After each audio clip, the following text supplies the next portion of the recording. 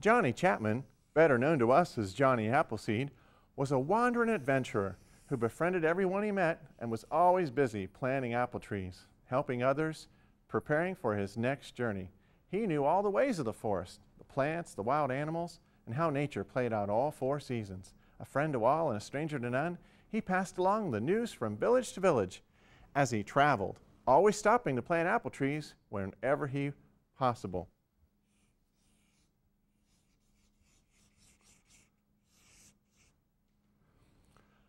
Johnny always dressed in a carefree manner. Only what he needed. His hat was also his cooking pot, and the pan kept the sun and the rain off his head. Then he could wash up and have the food ready to go wherever he went. He was barefoot as he traveled, and he lived outside most of his born days. He could live off the land without things to slow him on his travels. Johnny would go into town to trade for supplies. He carried a sack of apple seeds on his back.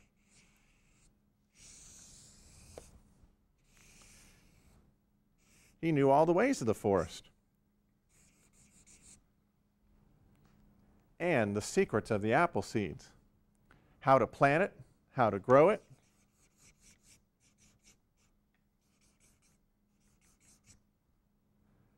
and how to harvest the apple seeds.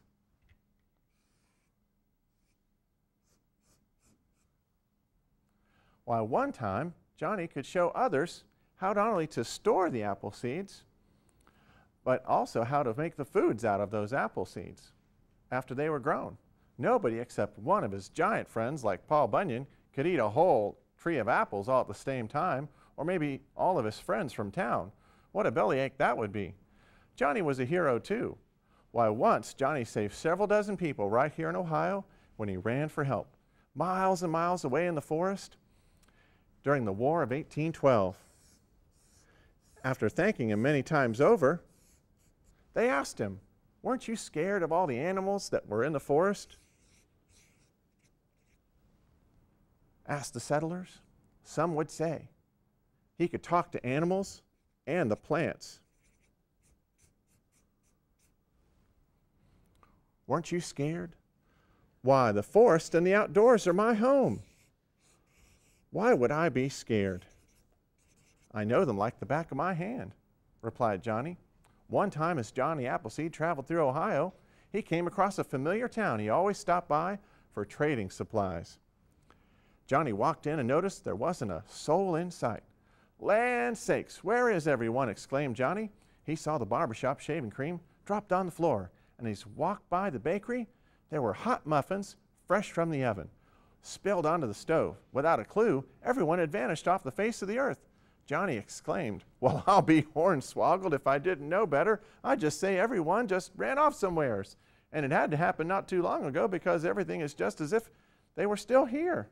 Suddenly, Johnny heard a low growling sound.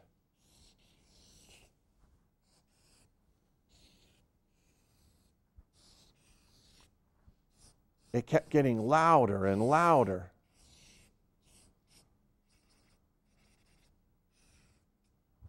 The ground started to rumble and to shake. And it all became really clear, along with why all the town folks had disappeared. It was a giant bear that had come into view, larger than any bear Johnny had ever seen. He was so large, he was at least 100 feet tall and just as wide. Johnny noticed the bear had one paw bent forward, cradling it like it was injured. The bear was something fierce to behold as he bellowed out, "Why, that bear is all riled up and angry because he's hurt," said Johnny. So Johnny called on some of his friends, the great birds and some tiny honeybees, for help. The bees carried their hive to Johnny. The giant birds scooped up Johnny and the beehive and flew him right up to that bear's face.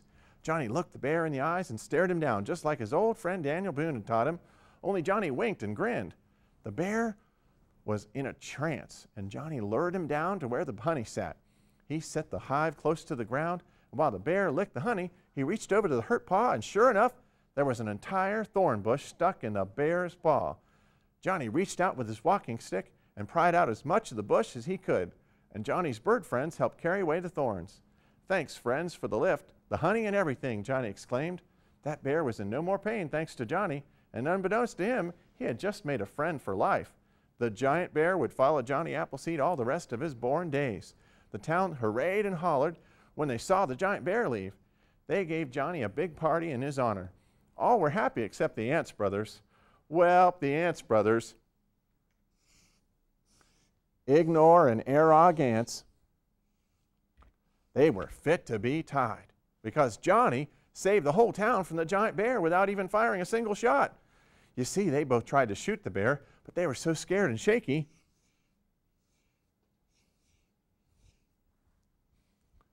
that their rifles fell apart.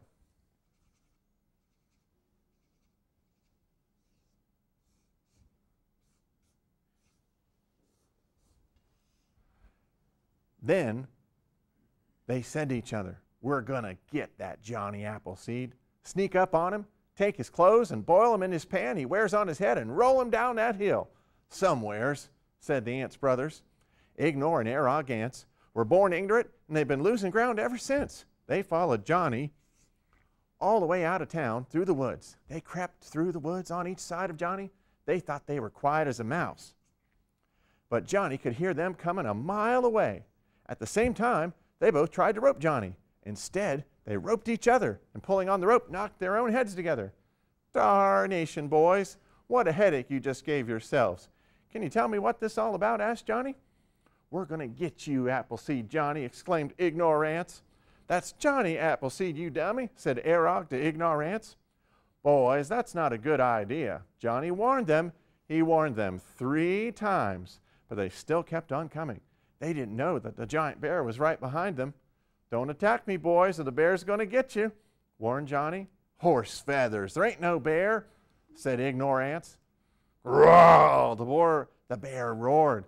The brothers' hair turned white and raised straight up.